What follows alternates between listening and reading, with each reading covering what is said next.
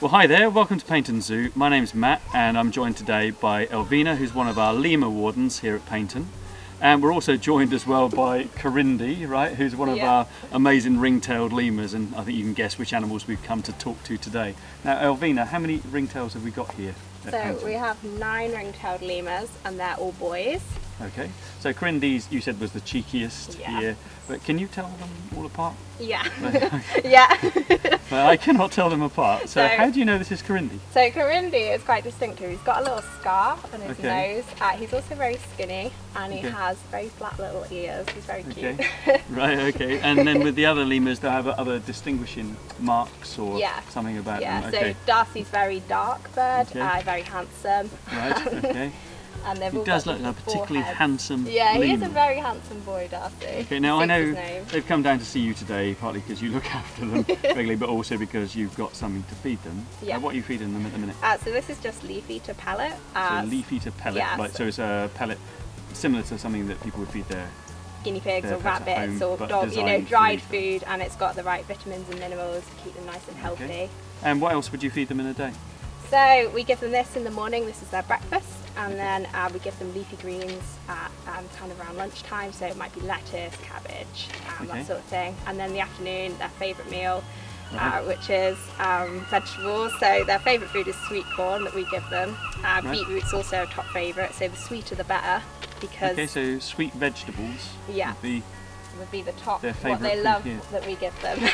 Okay, and if visitors are looking at our ring-tailed lemurs, can you give some tips maybe? Is there something that they could be looking out for when they're here, they're amazing animals to watch, I think they're brilliant, but is there anything particular to look out for? Really nice behaviour to watch is, well, they've got 2 really good ones. So the first one is their grooming, because you'll notice that they groom with their bottom teeth. Right, okay. And that's because they have a tooth comb at the bottom. So their bottom row of teeth here is shaped like a very fine comb. Okay. And they groom each other with their bottom teeth. And then they have a second tongue underneath their first tongue, which they use like a toothbrush to push any hair and bits out of that tooth comb. Okay, so they will actually, if visitors are watching, they may well be using this bottom special tooth to groom another lemur. And the other thing to look out for is when it's nice and sunny, you will see them sat, so their backs are upright, and they'll have their arms outwards, like they're meditating, facing the sunshine. Like a yoga pose, and they call that sun worshipping, because it does look like they're worshipping the sun. Okay. Now you, as a big fan of the film Madagascar, you have alarmed me by telling me that it's not entirely accurate when it comes to lemur behaviour. So females are actually the dominants in ring-tailed lemur society. So it shouldn't have been a King Julian, it should have been a queen. Oh, okay, so in a troop of lemurs, the females, or ringtails, the females will be dominant and all of the males are below them? Yeah, so the females are always the dominant ones. There will obviously be hierarchies within the females and within the males themselves. But yeah, the females have the bossy say. Okay, so complex social structure. Okay, right.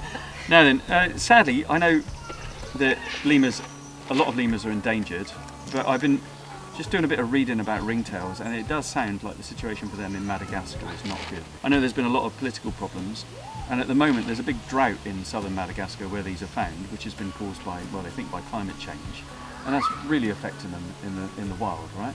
Yeah, definitely. Some of the scientists have talked about finding them, like being unable to find them in sites where they were before. And like big declines in the last few years. I think, is it right, there's something like 2,500 of these in the wild? Yeah, so not that many at all really. Okay, I mean this is like a flagship animal that most people are familiar with, and we talk a lot about and how special they are, but in the wild it's actually really going wrong for them. Yeah, definitely.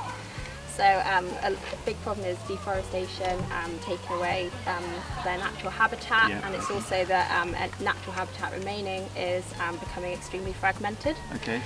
So there's no way to get from one to the other. Cut down. I mean, I know they live in an unusual forest, quite dry and spiny, but the forest being cut down, smaller and smaller patches, and also people hunt them. Right, now Elvina, don't tell the other animals here at the zoo, but ringtails are possibly my favourite animal here.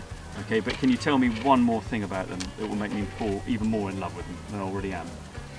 So those lovely stripy tails of theirs, they use a lot for balance, but also for communication. They can't grip with them, can they? No, so they can't grip with them, but they can use them upright to make sure that they stay on top of the branches. Okay, which somebody is demonstrating really well. Now, thank you very much, Elvina, for talking to us today and taking the time out. And I hope you get to come and see our amazing ring-tailed lemurs here at Paignton Zoo soon. Cheers.